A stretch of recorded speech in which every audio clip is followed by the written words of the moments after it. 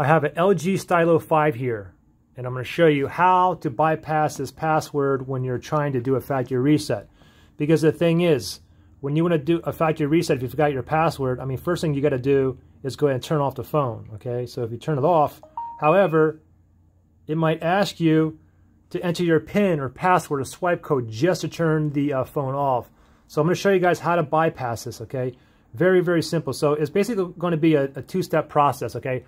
First thing we got to do is do a force restart. Basically, we're going to press and hold two buttons together, the volume down button and the power button. We want to press and hold both buttons. As soon as we see the Samsung logo, what we're going to do is we're going to let go of only the power button really quickly and then press and hold it again, okay? The volume, you never let go of the volume down button, okay? So let's just try this together. It may take you a few times. It'll probably take me a few times as well, but I'm going to go ahead and try it. So really quickly, let me just try to turn off my phone. You can see I can do power off. Power off is asking me for a password that I don't know. So this is what we're going to do, okay? Ready? Volume down, power button. Press and hold.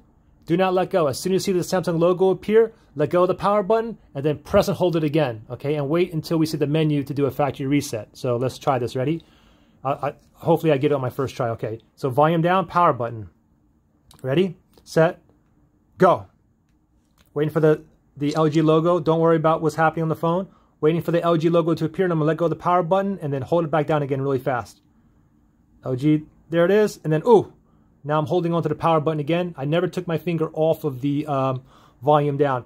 There you go, okay? Here it is right here. Now the thing is, take note that if you're holding down the volume down button and the power button and it keeps on restarting, it's because you probably let go of the volume down button by accident and press it again. Okay, so if it keeps restarting, do the whole process over again. Anyways, I did it on my first try here.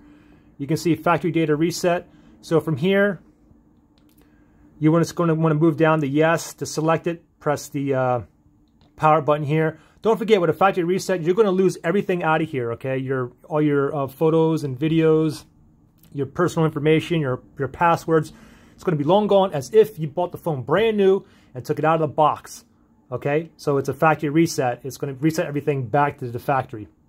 Anyways, the second part here gives you, delete. It's basically telling you that, are you sure you want to go ahead and do this, because it can't be undone. So if you want to proceed with the factory reset, go with the volume down, go ahead and go down to yes, click on the power button to proceed, and then you have to wait for it to do the factory reset. It can take 5 minutes. Sometimes it takes 10 minutes.